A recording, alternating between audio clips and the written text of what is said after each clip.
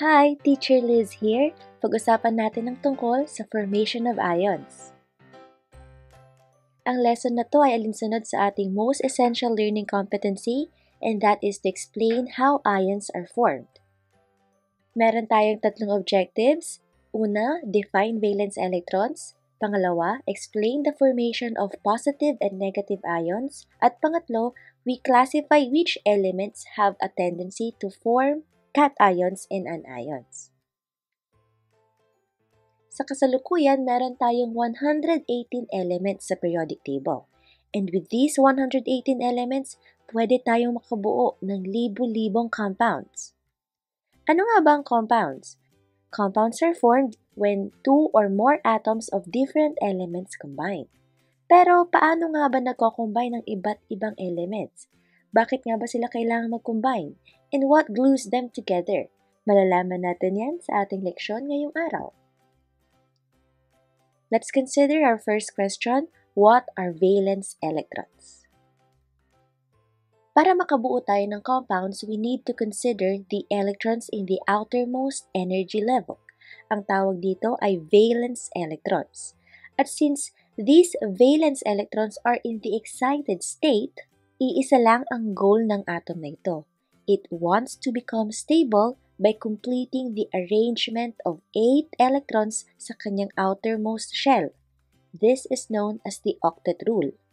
Example ng elements na naka-achieve na ng octet rule ay mga elements sa group 18 or 8A of the periodic table. Tinatawag din silang noble gases. Lahat sila ay may kumpletong bilang ng 8 na electrons sa outermost energy level nila. Maliban nga lang kay helium na may 2 valence electrons pero kabilang pa rin sa grupo dahil 2 electrons lang naman ang requirement sa first energy level.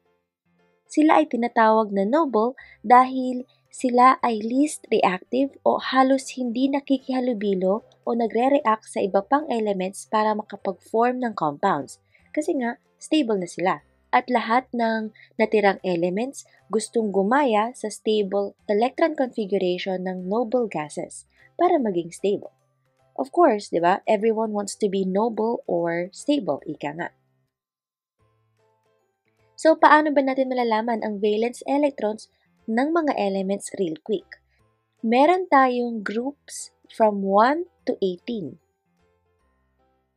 At ang group number ng elements ay siyang numero rin ng kanilang valence electrons. Halimbawa, ang mga elements sa group 1 merong valence electrons na 1. Ang mga elements naman na nasa group 2 merong valence electrons na 2. And so on and so forth.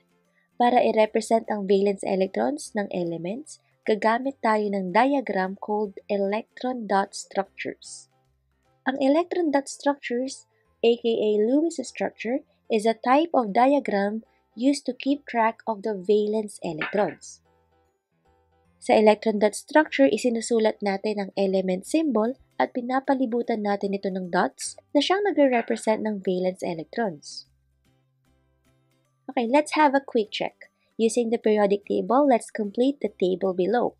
So, meron tayong 5 element at aalamin natin kung ano ang group number nila, valence electrons at ang electron dot structure.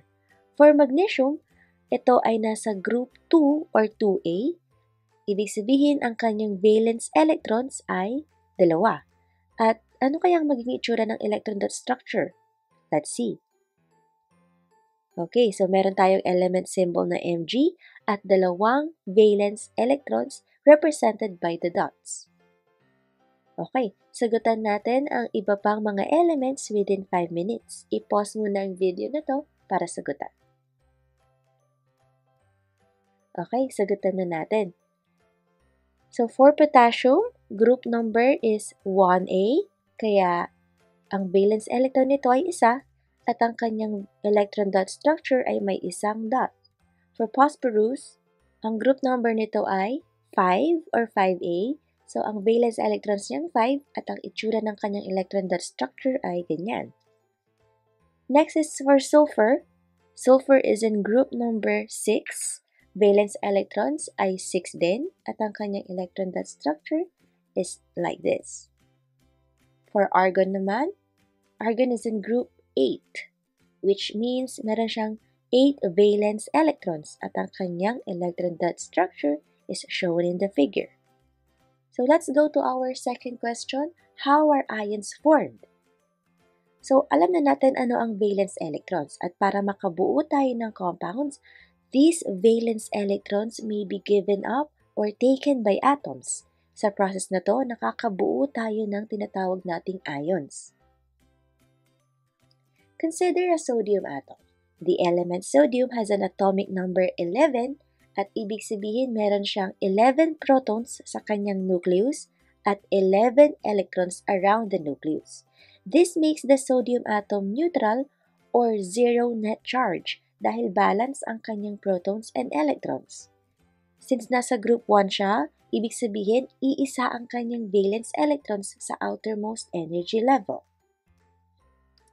At sa kagustuhan niyang maging stable, itong si sodium atom, it is ready to give up 1 electron so that it has a complete 8 electrons in the outermost shell, just like the noble gas neon. Note pero na kahit pareho sila ng electron configuration, magkaiba pa rin ng neon sa sodium. Bakit? Dahil sa number of protons. Si sodium ion is still sodium with a positive charge because it now has less electrons than its protons. Samantalang si neon ay 0 ang kanyang net charge dahil pareho ang number ng protons and electrons. But since pareho nga sila ng electron configuration, the sodium ion and the neon atom are called isoelectronic species, and these are atoms or ions that have the same electronic configurations. So si sodium, dahil nawalan siya ng isang electron, becomes a positive ion or cation. So we represent sodium ion as Na positive. Now let's consider the fluorine atom. Since nasa group 7 siya, ibig sabihin 7 ang kanyang valence electrons. At sa kagustuhan niyang maging stable, it wants to gain 1 electron so that it has a complete set of 8 electrons in the outermost shell.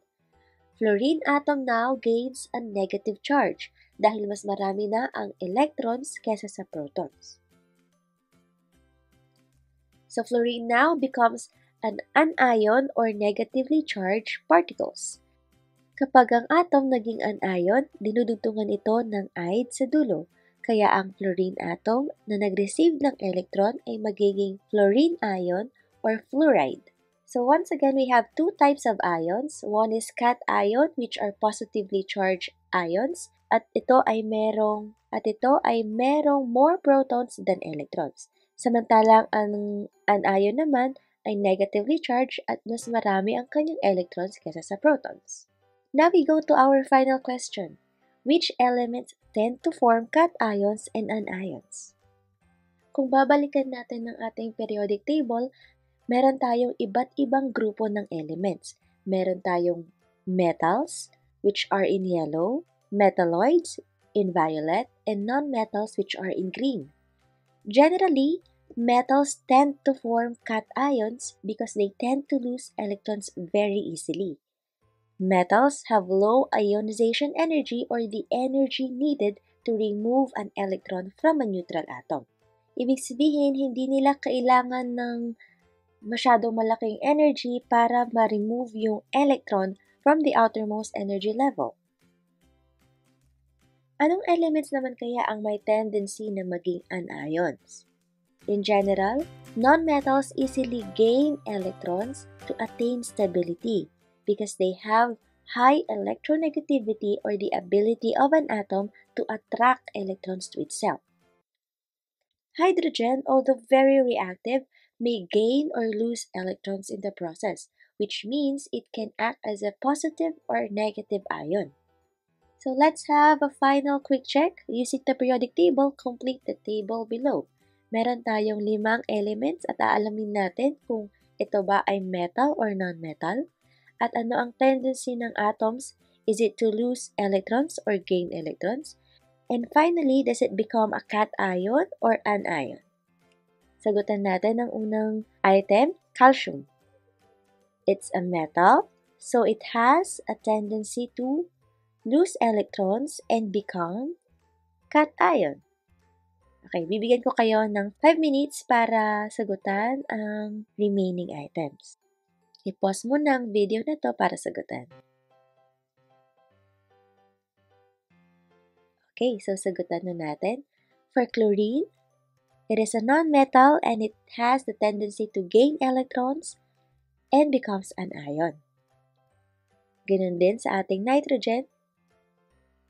And for the lithium, it is a non-metal, so it has a tendency to lose electrons and become a cation. Finally, for oxygen, it is a non-metal and it has a tendency to gain electrons and become an anion. Okay, let's wrap things up.